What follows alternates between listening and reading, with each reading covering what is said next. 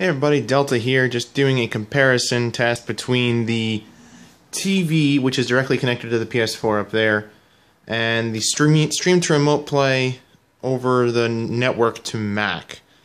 Now as you can see, I'm wired in via Ethernet with my little hub back there. You can see that. The PS4 is in that as well.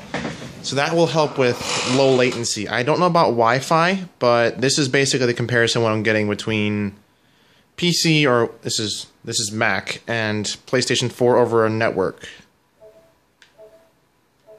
As you can see, there's very little latency. The gameplay that you saw was pretty similar to what I'm doing now, except it was to my other PC, and I recorded through OBS. I'm going to go ahead and try to figure this out. It might be that the input is going over the remote play from the Mac to the PS4 and not just straight to the PS4 stream to it. So I'll try to figure that out, but as you can see, it's minimal. I'll have to go frame by frame and see what it looks like.